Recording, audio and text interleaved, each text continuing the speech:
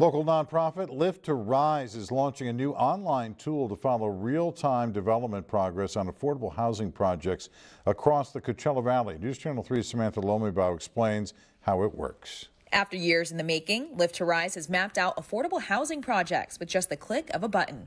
Affordable housing developments that are in various stages of planning. Some may be entitled, some may have some funding, some may just be conceptual. After teaming up with Riverside County and 50 partners, co-chair of the project, Greg Rodriguez, said the portal is not only for the public, but for developers and city leaders as well. What we've done is just done an inventory of what projects have been proposed to certain city planning departments, in contact with developers on a regular basis about what new projects they're doing or current projects that are in the work. These blue dots on the map represent areas where affordable housing sites could be located.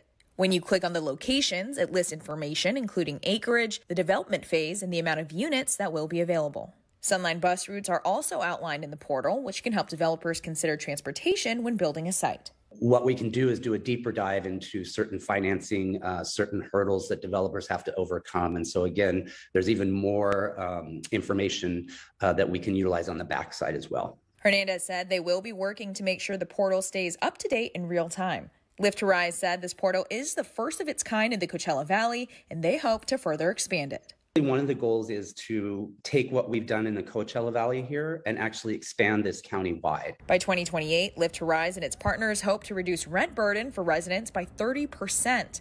And they say this portal can help them reach that goal by increasing affordable housing supply. In Palm Desert, Samantha Lomibao, News Channel 3.